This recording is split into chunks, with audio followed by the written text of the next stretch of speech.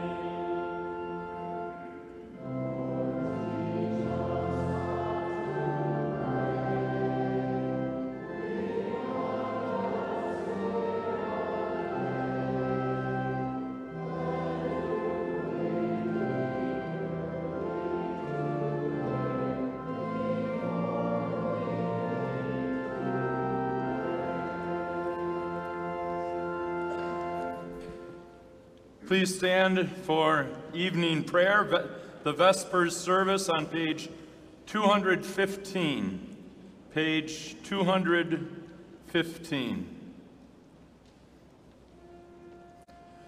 Jesus Christ is the light of the world, the light no darkness can overcome.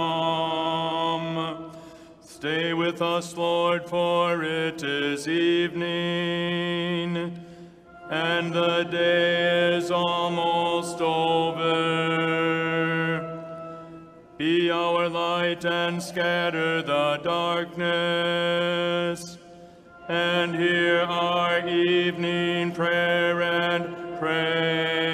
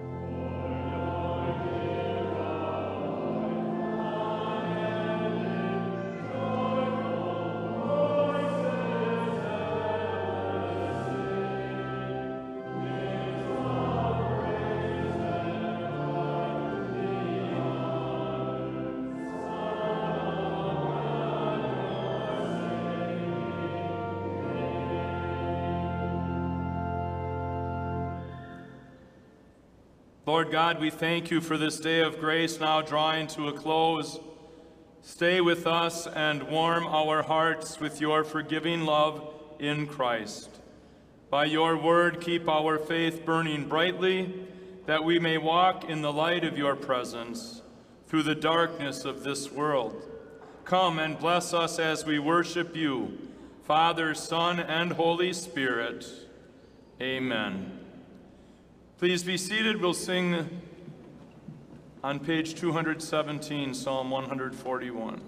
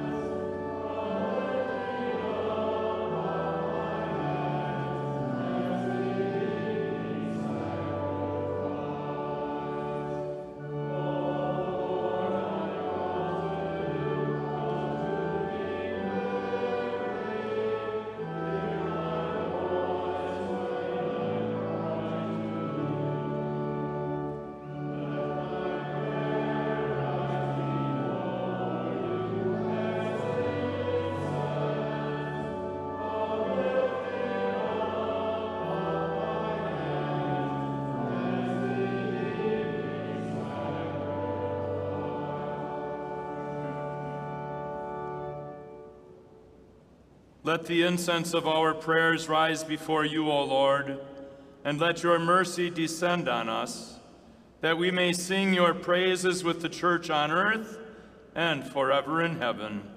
Through Jesus Christ our Lord. Amen. We continue with Psalm 138, which is composed as a hymn. It's on page 138.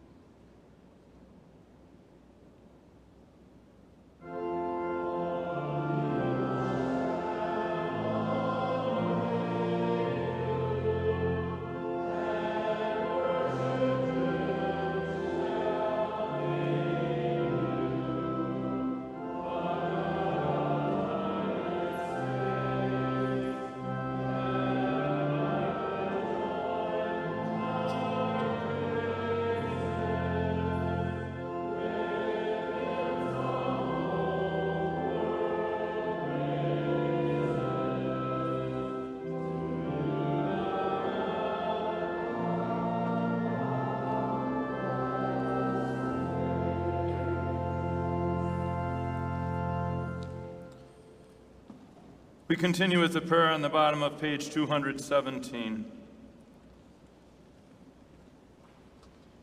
Lord God, grant us your Holy Spirit that we may hear and believe your word. Cleanse our minds and renew our hearts, that we may live for you here and hereafter, through Jesus Christ our Lord. Amen.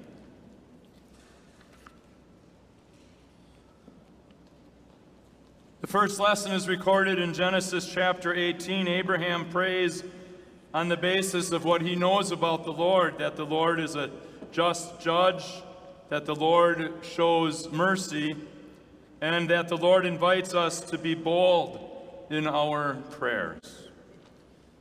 So the Lord said, because the outcry against Sodom and Gomorrah is great, and because their sin is very flagrant, I will go down now and see if what they have done is as bad as the outcry that has come to me.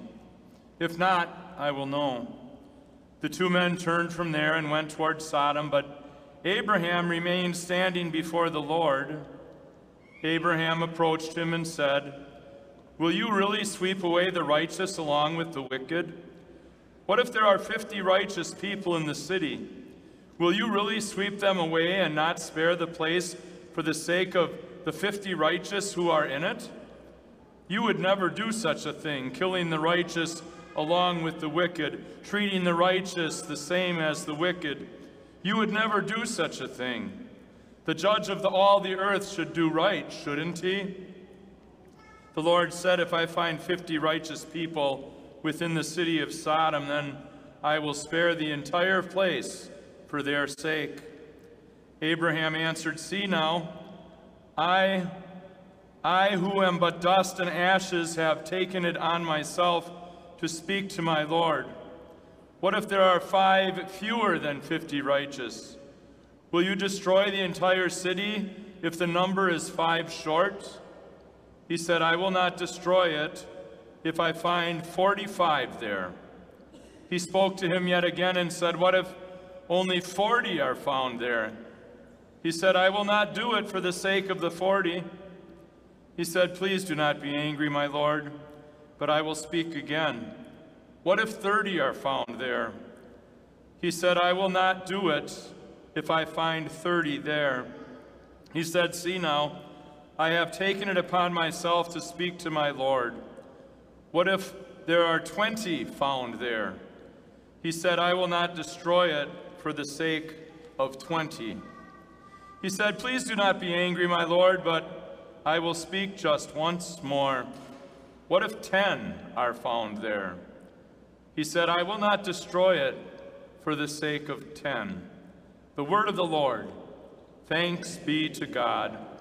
The second lesson is recorded in Paul's letter to Timothy, chapter 2. Paul teaches us that the ultimate purpose for everything we ask is that God's will would be done. First of all, then, I urge that petitions, prayers, intercessions, and thanksgivings be made for all people, for kings and all those who are in authority, in order that we might live a quiet and peaceful life in all godliness and dignity. This is good and pleasing in the sight of God our Savior, who wants all people to be saved and to come to the knowledge of the truth. For there is one God and one mediator between God and mankind, the man Christ Jesus, who gave himself as a ransom for all, the testimony given at the proper time. For this testimony I was appointed a herald and an apostle. I speak the truth, I am not lying. A teacher of the Gentiles in faith and truth. The word of the Lord. Thanks be to God. Please stand in reverence for the Holy Gospel.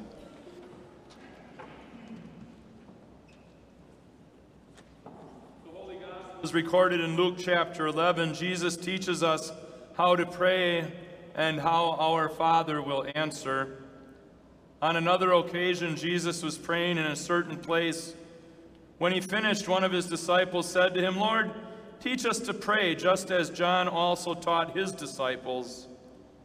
He said to them, "When you pray, say, 'Our Father in heaven, hallowed be your name. Your kingdom come. Your will be done on earth as it is in heaven. Give us each day our daily bread. Forgive us our sins, as we also forgive everyone who sins against us. And lead us not into temptation, but deliver us from evil.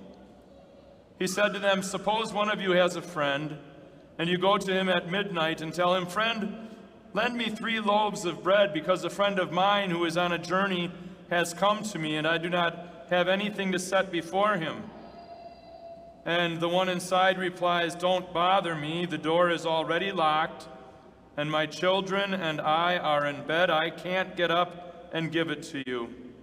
I tell you, even if he will not get up and give him anything because he is his friend, yet because of his bold persistence, he will get up and give him as much as he needs.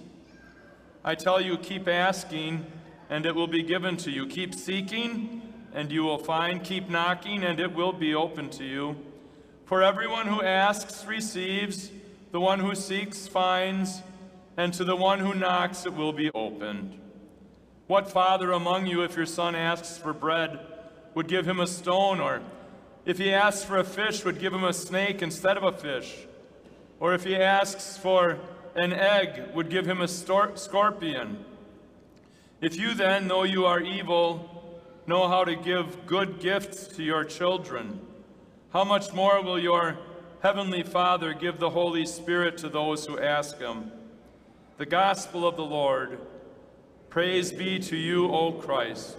The congregation may be seated. For hymn 721.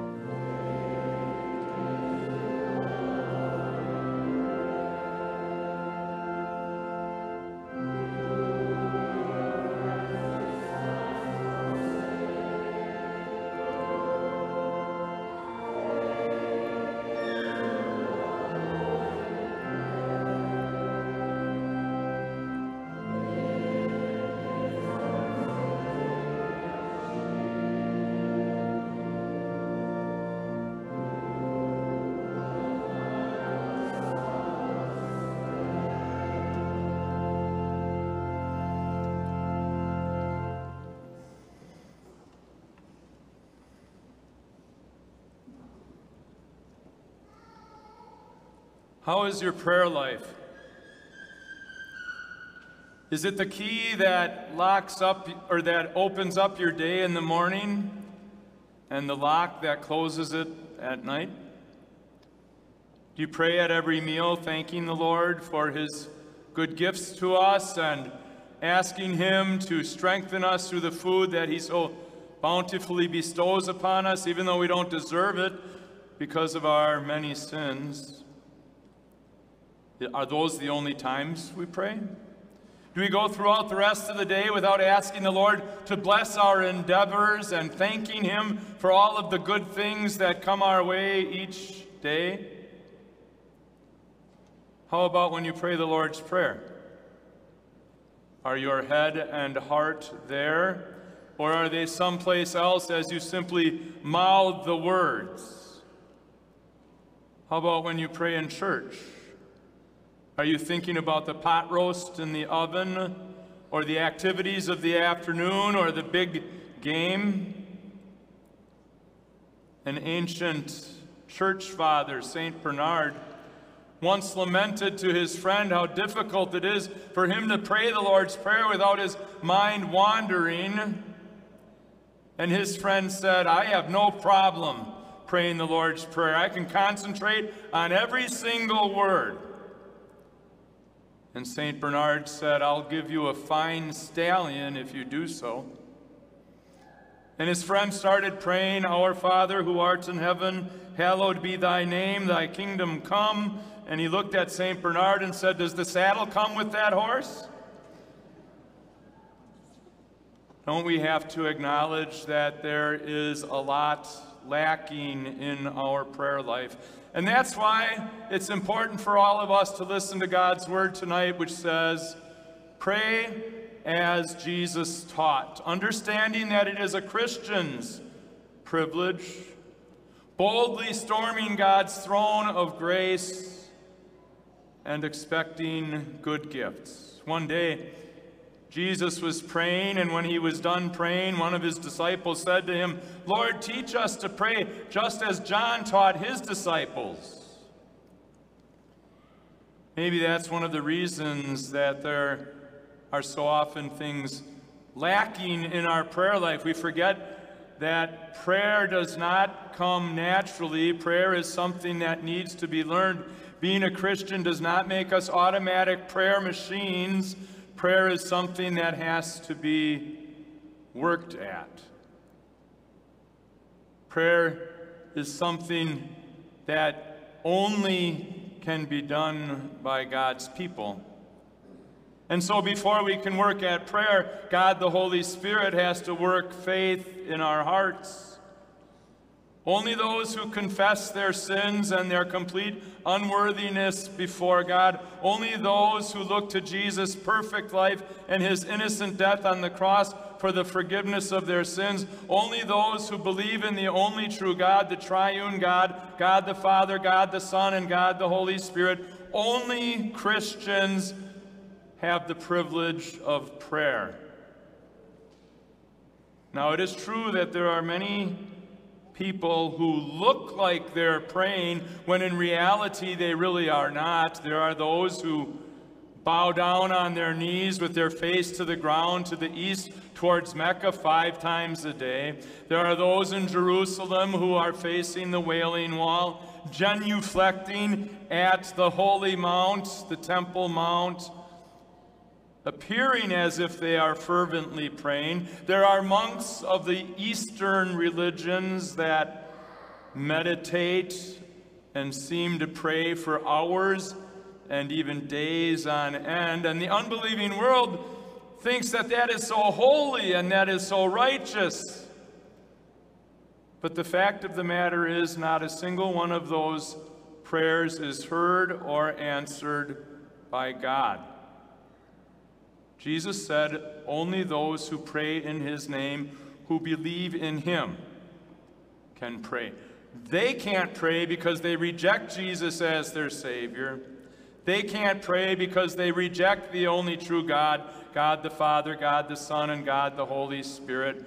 Only those who trust in Jesus and Jesus alone for forgiveness have the privilege of prayer. And thank the Lord that God listens to our prayers for the sake of the name of his Son, Jesus Christ our Lord. How sad it is that so often we fail to take advantage of this Christian privilege. How sad it is that sometimes we think that prayer is optional. We think to ourselves that I can pray when I feel like praying, if I feel like praying, but have no doubts about it. When we fail to pray, or when we pray with our lips, but our hearts and our heads are far away somewhere else, we are sinning. It is a sin just as bad as lying and cheating and stealing. Why? Because God commands us to pray. He doesn't command us to pray for his benefit, but for our benefit. He delights to come to the aid of his children in response to their prayers and petitions and intercessions. He eagerly longs to bless us in response to our prayers. How sad that so often we sinfully cut ourselves off from those blessings by failing to pray. But we can find great comfort in the fact that even those sins of our lack and lax prayer lives are covered up by Jesus' perfect prayer life. Jesus prayed perfectly. He prayed early in the morning. He prayed late at night. He prayed all night long. He prayed for his family. He prayed for his friends. He prayed for his enemies. He prayed for his government. As a matter of fact, the very last words recorded of Jesus from the cross were a prayer, "Father, into your hands I commit my spirit." Think about that. As he's suffering the punishment that you and I deserved for our sins, he was fulfilling God's will for our lives. And his glorious resurrection from the dead assures us that we are forgiven of our sins and that our prayers are pleasing and accepted, pleasing to and accepted by our dear Father in heaven. May you and I take every advantage of that Christian privilege and pray with the proper attitude, that attitude of going to the Lord in prayer unashamedly, unabashedly, boldly, and persistently, storming God's throne of grace.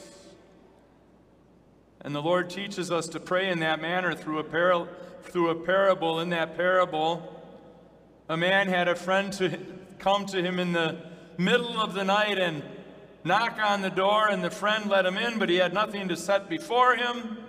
And so he went to his friend and he knocked on the door and he said, "Friend, lend me 3 loaves of bread because I have a visitor and I have nothing to set before him." But the man inside said, "I cannot.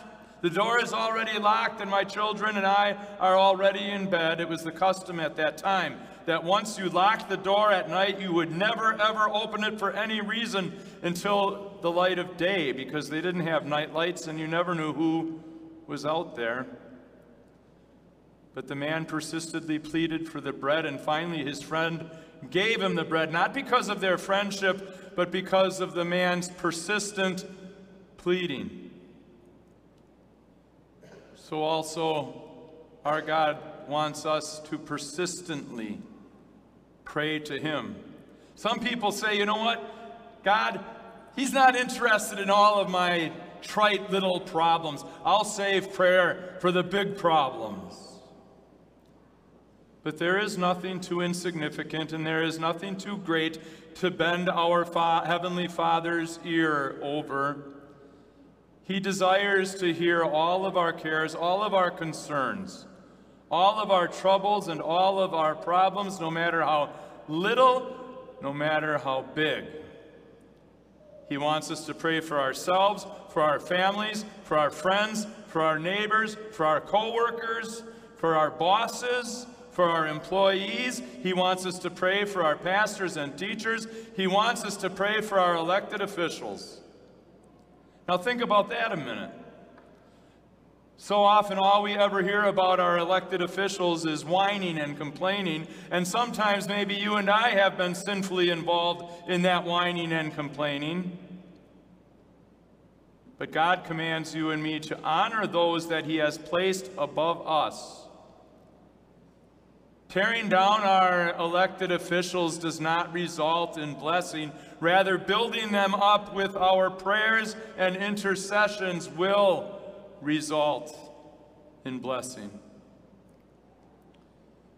The story is told of how Sir Walter Raleigh went into Queen Elizabeth's throne room with one of his many requests, and she lamented, "Sir Walter, how often will you come bringing me all of these endless petitions?" And he said, "As often as you keep granting them." And so also we can boldly and persistently storm God's throne of grace with our prayers. He promises, "Ask and it will be given to you. Seek and you will find. Knock and the door will be opened unto you. For everyone who asks receives. He who seeks finds. And to him who knocks the door will be opened."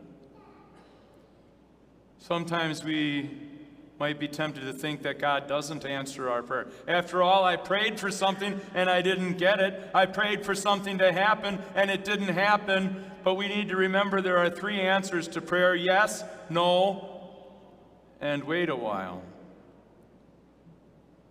Thank God that our Heavenly Father will say no to our prayers. Just think how much trouble we would be in if God said yes to every one of our prayers. Maybe we pray for something that we don't realize is bad for us, and our loving Heavenly Father says no. On the other hand, maybe we don't pray for enough, and so God answers that prayer with a no and says, "You know what? I'm going to give you something even better." And in addition, God knows when it is best for Him to grant our requests. We might think that we're ready for something right now that we're praying for, but God might say to you, "No, not right now, but when the time is right, I'm going to give it to you." In other words, we can be absolutely certain that as we pray confidently to our Heavenly Father, that He will answer all of our prayers, and we can expect from Him to have good gifts. Jesus said, "Which of you fathers, if his son asks for a fish, will give him a snake, or if he asks for bread, will give him a stone instead? If you, though you are evil, know how to give good gifts to your children, how much more won't your Father in heaven give the Holy Spirit to those who ask Him?" The most important gift that God can give us is His Holy Spirit, and He bestows His Holy Spirit upon us through the gospel of Jesus Christ in the Word and in the sacraments of baptism and in Holy Communion. And as God's Holy Spirit is channeled to each of us in an ever-increasing manner, then our prayer life will be ever more fervent and ever more habitual. Then you and I will pray as Jesus taught, understanding that it's the Christian's privilege, boldly storming the Heavenly Father's throne of grace and expecting good gifts from the hand of our dear Father in heaven. Amen. Please stand.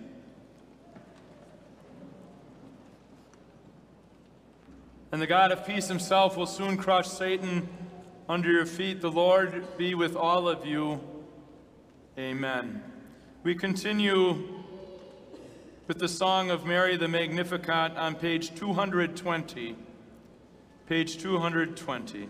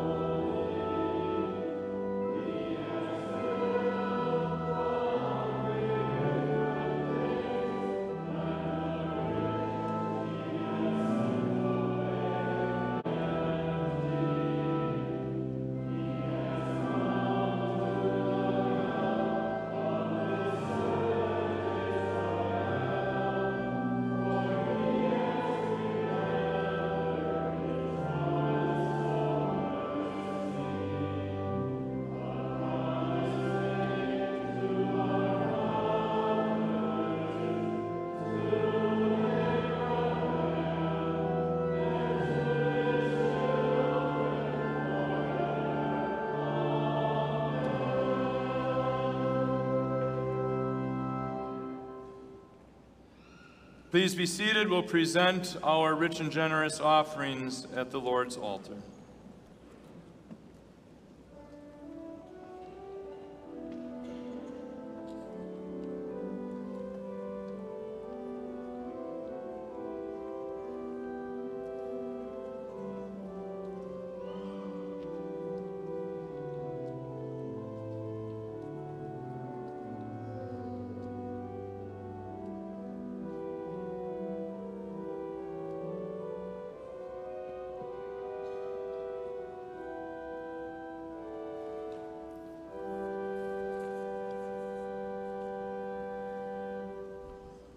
We'll pray the Kyrie on page 221.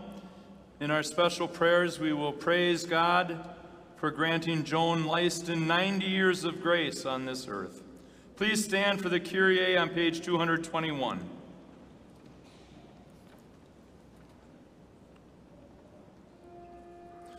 In peace let us pray to the Lord. Lord, have mercy. For the peace from above and for our salvation, let us pray to the Lord. Lord, have mercy. For the peace of the whole world, for the well-being of the Church of God, and for the unity of all, let us pray to the Lord. Lord, have mercy. For this holy house and for all who offer here their worship and praise, let us pray to the Lord.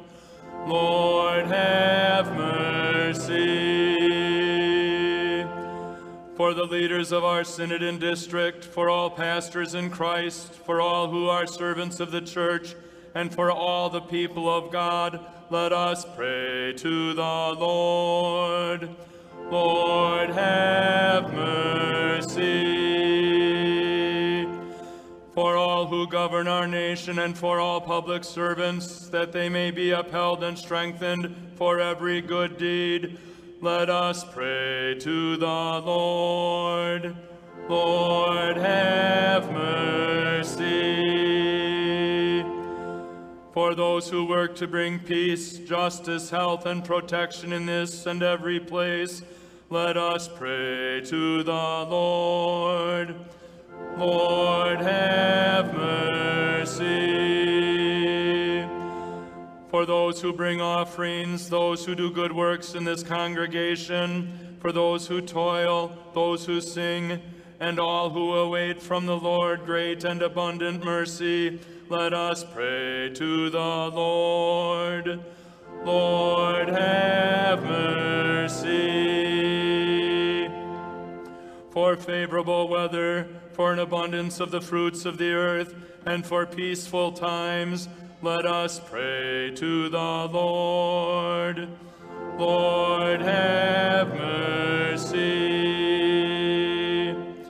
For our deliverance from all affliction, wrath, danger, and need, let us pray to the Lord. Lord, have mercy.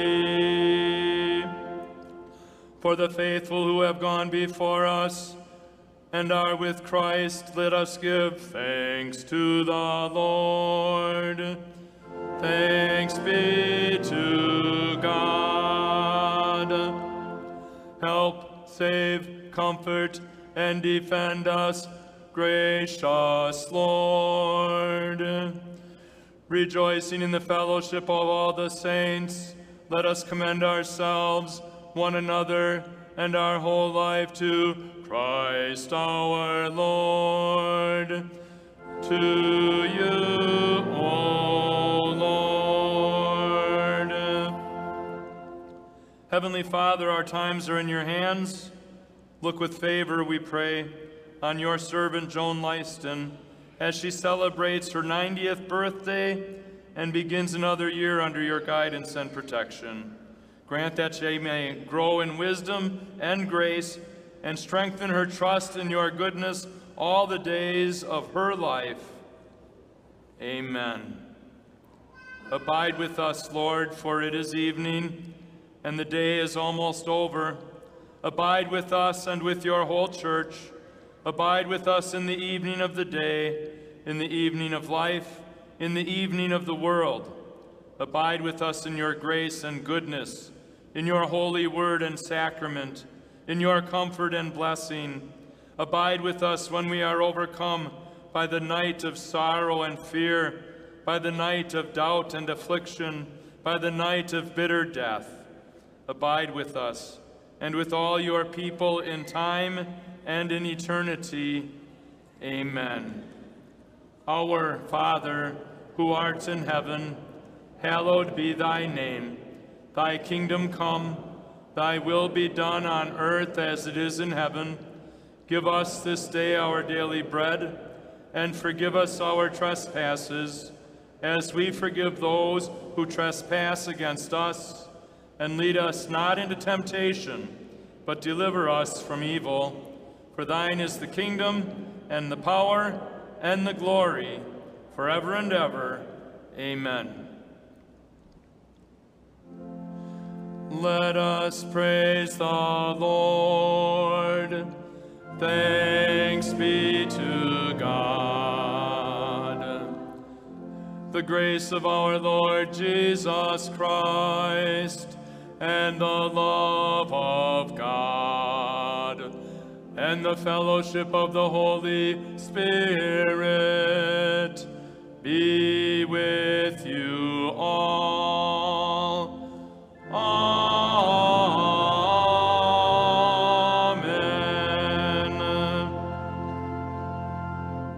The congregation may be seated for the closing hymn.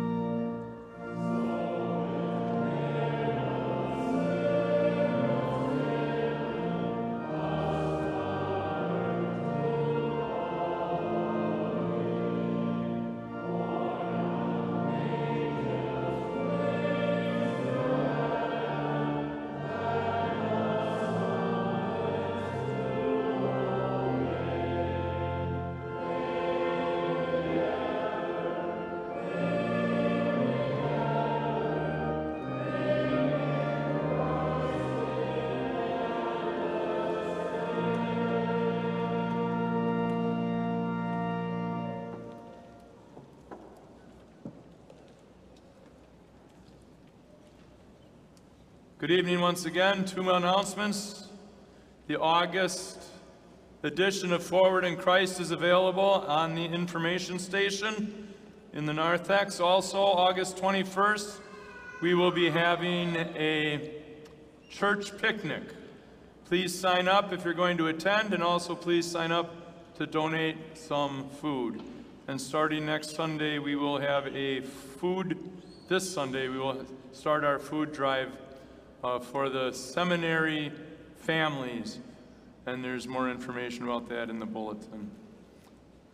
As the usher greets you, say hello to those who are around you. Introduce yourself to those you don't know. Feel free to visit with one another. Thank you.